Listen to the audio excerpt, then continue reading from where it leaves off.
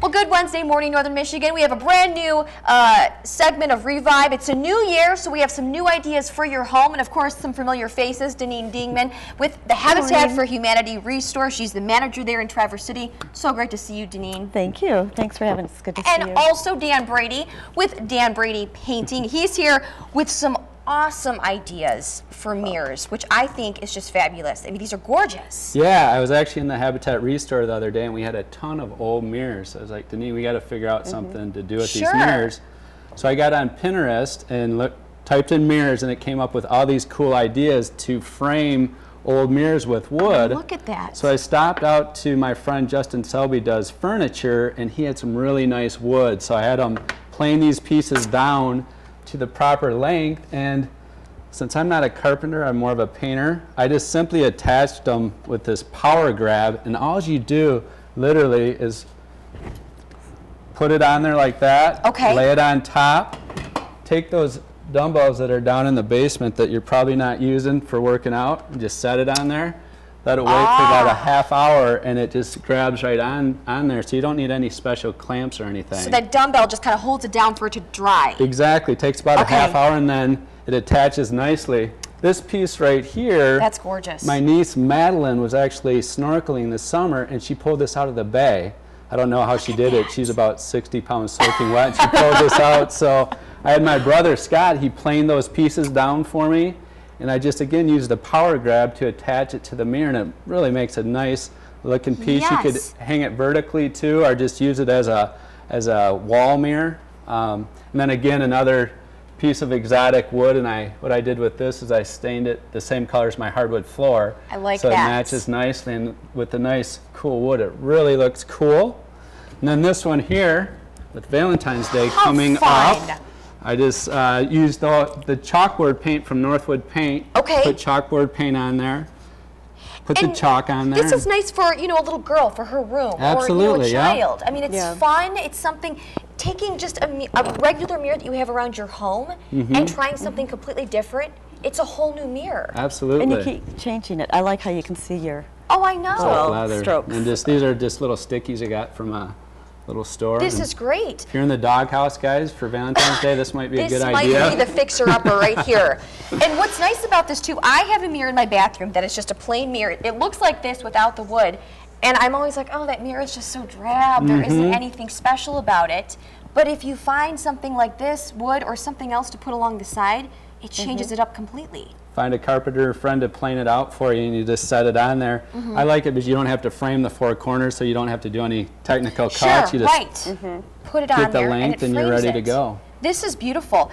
Thank you so much. So many ideas besides, you know, the wood, and like you mentioned, if you were even along the beach looking at wood, it could be just really economical. Driftwood. Oh, I got one more mirror that I revived for you, Melissa. This is what I need right here. The Michigan State mirror with Michigan State duct tape. I always got to pull that in somehow. You so there you have go. To. I'm a Spartan through and through, so Brody, I like you can borrow it too if you want. Thank you so much, Dan. Very, very creative ideas. Of course, stay with us in just about 20 minutes. Denine is going to have some ideas, too, that you don't want to miss. Some more great ideas for your home to really spruce it up for the new year. Thank you both so much. Thank you. Thanks, Melissa. Taking a look now at Weather Watchers, we turn things over to Joe Charleboy. All righty, good morning to you. Back with Denine and Dan here for part 2 of our ReVibe. Earlier we were talking how to restore mirrors. Now we're going to talk about how to get organized around the house. It's a new year, so perfect time to do just that. And what I love about the ReVibe segments is you always find new ways to do something with old things, and that's a theme. Starting with your dish display here. Well, yeah, you know, you've got all kinds of things around the house. There's no reason to go out and buy something new, usually. But this is a file holder that would go on a desk normally. But if you have a small space, a lot of times dishes won't fit in the cabinets because they're too big around. Or if you just have a shelf or something that you're putting your dishes on. So if you stand them up, and they look really nice displayed like this, but if you stand them up in a file holder, it takes up less depth. So you can, they'll sit better on the shelf or in your cabinet, and they'll look better. Yeah, and also what I love about this, though, is the dishes are kind of out of the cabinet, out of the dishwasher, which brings me to my next piece here. This actually once was a part of a dishwasher. Yes, this was the dishwasher rack.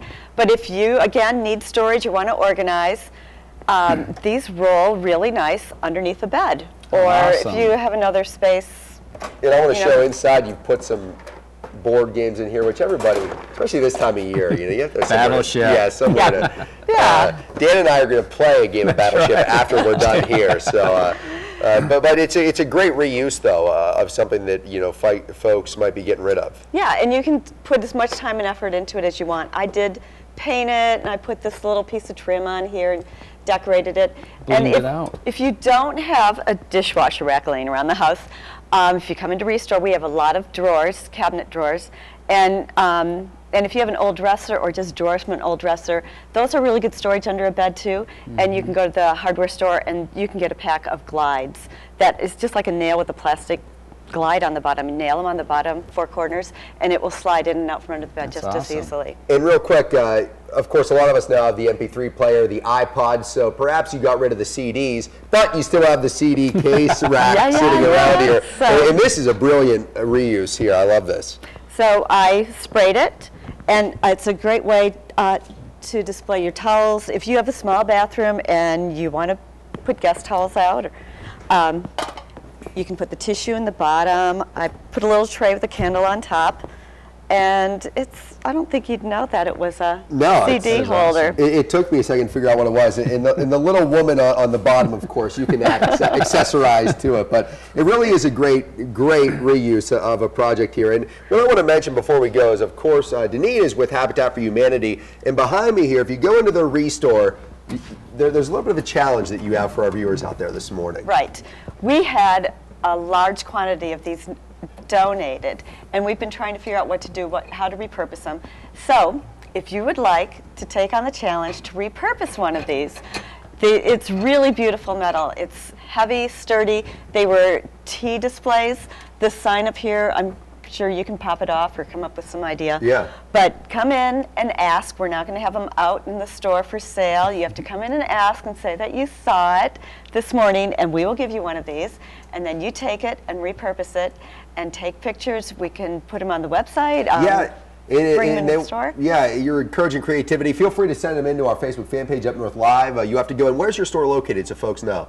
It's in the True Fit Trouser Company building on Woodmere, 1129 Woodmere. Well, of course, we encourage all of you to go in there, take advantage Brody, of that. let's go head-to-head on the challenge, me and you. I know. I'm not forgiving it in the world. I got Denine on my side, though, remember, so. We'll have that in a friendly game of Battleship coming up here after the. We want to thank you both for coming in. Good to see you. Denine, good to see you as well. And get out there, take part in this challenge. It'll be fun. We want to see some pictures of your creativity. Let's turn things over to Joe Charleboy now, saying about the look at your bus stop forecast.